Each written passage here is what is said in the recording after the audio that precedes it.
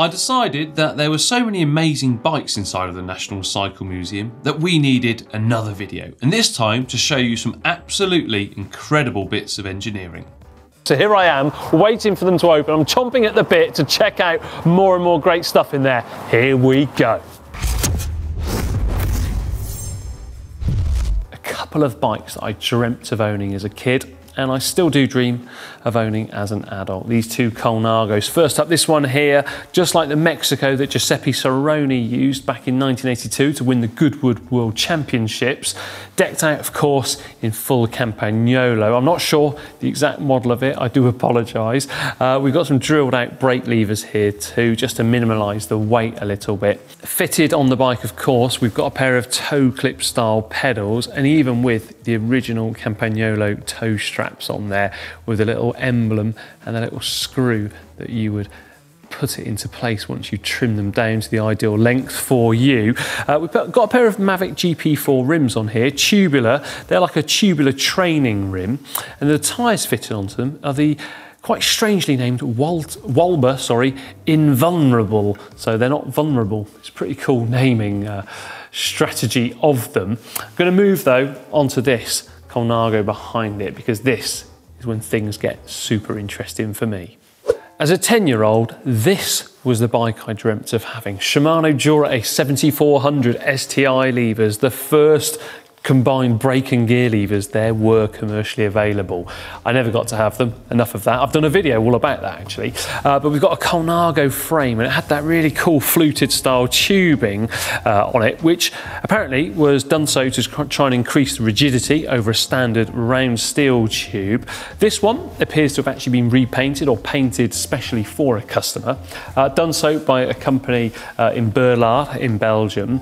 But they have left some of the real telltale signs of Colnago. So they've not painted over the club logo on the bottom bracket shell, and also the club logo here you can see on the fork crown, just the Colnago engraved. Colnago was the real sort of cutting edge, or the real traditional Italian frame that we all seeked when we were younger riders. Like I said, Shimano Dura Ace throughout. We've got a pair of Look Arc pedals on there, so they've used the old Delta style cleats, and that's when really the floating pedals were talked about a lot, because previous to that, pedals had you in a fixed position, even the clipless ones. We've got something on this bike which I did have the pleasure of owning, and that was the Cinelli Splash handlebar tape. So genuine cork, I always remember that on the advertising. I even had it in this very same colourway on a bike that I owned that was pink or fuchsia with a little bit of yellow on there. Turbo saddle, got one of those luckily, and the Walber rims, Walber Profile 20s, super narrow, super lightweight. Yeah, this bike, I dreamt of it and I'd still have it now, definitely. This is the ultimate, and it belonged to the late Bruce Bursford, who was a rider who loved to go for speed records. And on board this bike, he got the world speed record on a rolling road that was done at the Brooklands Motor Museum in England. And it was helped along the way by the fact that he had fitted onto it 104 teeth on that chainring at the front, and then just 14 on the fixed sprocket at the rear. This bike is totally custom, just one of a kind. Just check out the saddle, for instance. It's built into the seat mast, that's built into the frame. There is just nothing left to the imagination of it. The cranks too, totally custom, Royce titanium bottom bracket inside, square taper though, which is pretty cool, must say. The wheel, it's not as thin as what you might imagine there. It's quite bulbous really towards the hub, and the forks, they take a really deep profile. That must be sort of maybe 10:1 ratio, something like that. Handlebars remind me like the Batwing or something like that, sort of an exotic spoiler maybe of a Japanese sports car. And the actual handlebar extensions, you can see just there where they're moulded onto the bars. They go really far forward, nearly to the end of that front wheel too. The rear wheel is actually underneath this, listen to that, it sounds like a snare drum. It's not a snare drum though, but inside of there is actually a standard spoked rear wheel. So not a disc wheel in sight. I'd love to be able to peel it back and see what was in there, but it'd ruin the surprise, I guess. Got a pair of Continental Olympic tyres fitted on there. I'm not sure if they're still made. And I've got a very good feeling too that when Bruce went for the record to try and get the wheels up to speed as quickly as possible, they were actually filled with helium just to save on a little bit of weight. A really nice cutout here of the rear wheel so it could get in super close to the, I'd like to say seat tube, but it's just into the frame. The dropouts down there too, they're closed off, so the wheel has to be fitted specially. I'm going to try and reach forward and show you. There appears to be like a little hole that's been filled in, so I wonder if at some point this was also destined to be fitted with a rear derailleur of some kind. Either way, it's one of those bikes that I've always wanted to see, just like the Lotus bike, and I've finally been able to see it. And in case you're wondering the cost, they reckon about £25,000, but I think it must have cost more. It must have done, because everything on it is so tricked out and custom.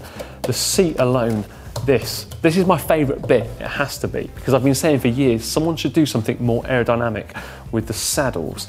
Years ago I saw the Australian track team, they were doing something with cling film underneath their saddles. This is slightly more advanced than cling film, and it's beautiful. Bruce, nice one. When I think helmets, I think protection. But way back before they were actually obligatory, riders were using helmets to sometimes try and get a little bit faster too. Yeah. So Bruce Bursford, he even made his own helmet of ultra thin carbon fibre. You can see there's absolutely no padding inside of it. Just simply a couple of Velcro straps. That's all that was holding it in place. And it was designed purely to try and cheat the wind a little bit better. Look how close fitting that is. Aero, even with a hood on. And if the Bruce Bursford Ultimate isn't enough for you, what about this then? The Ultimate Tandem. Literally, the Ultimate Tandem. Mind-blowingly beautiful. I can't begin to explain to you exactly what I think about it, because it's just, it's the lines and everything. It's just the type of carbon, the weave. It's so cool. Oh, and that behind, that's a Sinclair X1 prototype, kind of recumbent-like fared bicycle. But this one, that wins all day, every day. Many years ago, when riders used to ride out to events, they would take spare wheels with them, or rather their race wheels, like this. So they'd fit them onto something called a sprint carrier that would fit in between the quick release or the nut of the axle. Then it simply would go out and hold a wheel in place, and then it was strapped to the handlebar at the top there to prevent them from spinning around whilst riding. This was done because quite often the race wheels would use lightweight silk tubular tyres, and of course they're quite fragile. You don't see this anymore because cars are way more popular for getting to events with. The Rally Centenary, to celebrate 100 years of rally back in 1987. So what did they do? They decided to gold plate a Reynolds 531 competition tube set, which has to be one of my favourite steel tube sets of all times. There's something so cool about the feel of riding one of those bikes. We've got a suede style, I think it's a turbo saddle. It could well be an Iscacel actually, to match up with a brown handlebar tape. Normally, I wouldn't necessarily like brown bar tape that much, or a brown saddle, but I think on this bike it looks pretty good. Interestingly too, they've done the handlebar tape from top to bottom, something which is going to be split decision out there with the viewers. It's got a Shimano 105 group set on here too, 6-speed, and it is in absolutely showroom-like condition. The brakes on here too, they're single pivot, they feel so smooth, like the day they rolled out of the showroom. I like this bike a lot.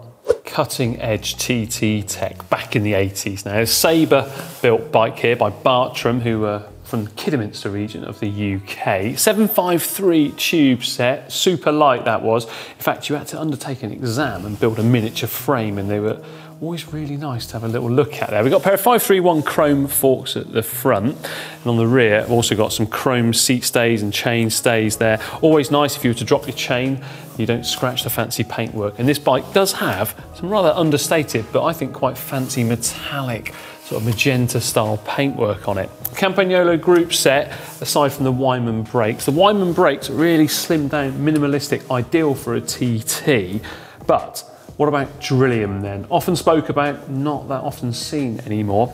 The art of drilling out components to try and save a little bit of weight, because in a TT you're not really out of the saddle that much, so you're not putting the bike under too much stress where anything could fail, the famous last words, because it happened eventually. So on the rear derailleur cage here, on the Hure rear mech, we do also have some drilled out holes there. And whilst I look at the rear end, I'm just going to point out the little adjusters here for the rear dropouts. Normally they come with a little knurled knob on them and they're really, really small, whereas these have more of a wing style platform to them, and I prefer them a lot more.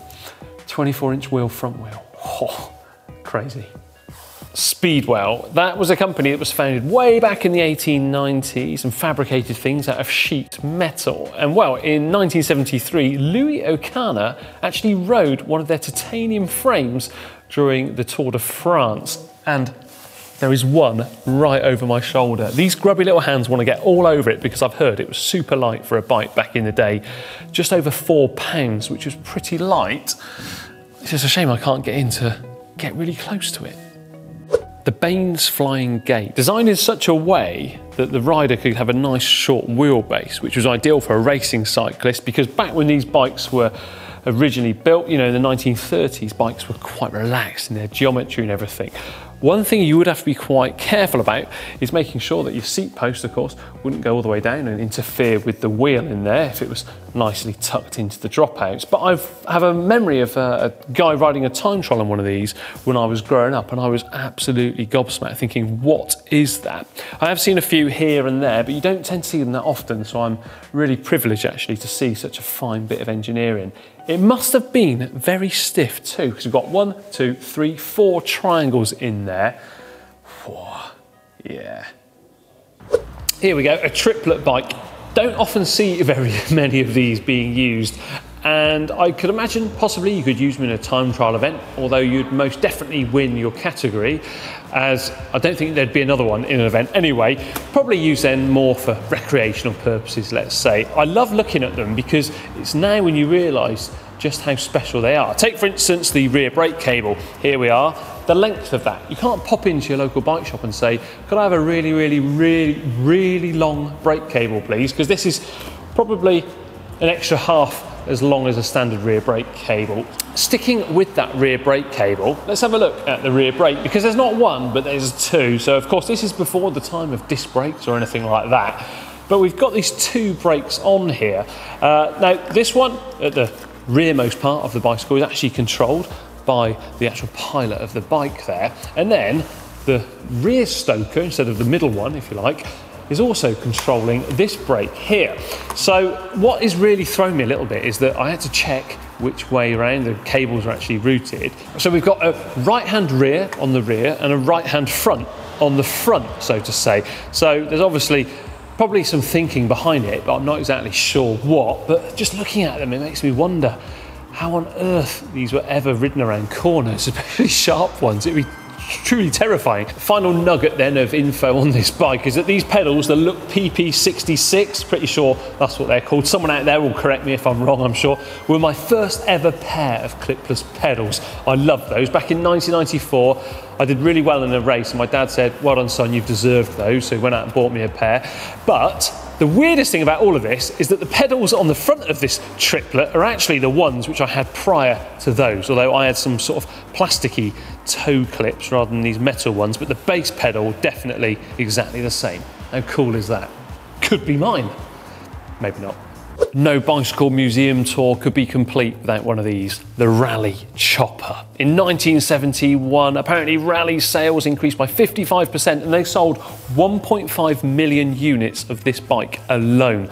The mismatched wheels, if you like, a bigger one on the back than on the front, the big saddle too, which you weren't meant to carry your mates on, but everyone did. And of course, the gear lever too. So if you slid off that saddle, you knew about that gear lever sooner or later. Very cool, very, very desirable. And if you weren't big enough to ride that, then you were given his little brother or his little sister, the Tomahawk. I never had either. I was too old. Well, I was too young. I wasn't even born. Maybe you're like me then, and you weren't born or old enough to get your backside on top of that chopper. Well, this is the Grifter from Rally. This had motocross inspirational theme bits on it, such as the fenders, or the mudguards as we call them, front and rear. Not to mention too, this little pad here on the handlebar, so if you were to hit your chest on it, it's not going to hurt too much, or at least it's going to dull the pain for a second until you parents come along and pick you up off the floor. Then we've got a 2-speed Sturmey Archer twist style shifter on the right hand side, just like on a motorbike. Pull that throttle and you're going to go. In this case, pull that throttle by mistake and you're probably going to slow down a little bit. Either way, kids wanted one of these. Split down tube, nice. Now I've got to say, and I'm the first to admit, I don't know very much about rickshaws, but what I do like about them is the fact that there's always loads of really intricate details on them. So take this one, you've got a nice little canopy here with some quite fancy fabric patterns, and then all of these rivets on there too. This brass styling always stands out, and I reckon the pilots or the owners of them take great care in them. Now they are very, very popular. Certain parts of the world where they're very crowded and it's not necessarily that easy to manoeuvre a car, these are ideal for getting someone around in. So they've obviously got a very low gear on them, because if you've got 2 adult passengers and maybe a small child in the back, you need to get up to speed. Probably only go out 10 miles an hour, say, but that's more than adequate. That is probably as much detail as I can give, other than obviously it's got reinforced bars and tubes on them to actually help with the safety of them being up to the job, I guess you could say. Speaking of that, the wheels on these, the rear wheels have got 64 spokes. I've never seen a wheel with 64 spokes, I don't think. Oh, and the tyres on the wheels, Dunlop rickshaws. Never knew that was a thing. There we are, part 2 of the National Cycle Museum explored. And I've got to say, again, a huge thanks to the staff there, because, well, they had to put up with me rooting through everything, trying to find stuff to show off. Let me know what your favourite bit was down there in the comment section below. And remember as well to like and share this video with your friends too. Don't forget to subscribe to the channel, click the little notification icon so you get alerted each and every time we put a video live. Don't forget to check out the GCN shop at shop.globalcyclingnetwork.com. And me, I'm going to leave before I outstay my welcome, because when I visit these places I have a tendency to do that because I love bike tech. See you later. Can we go back?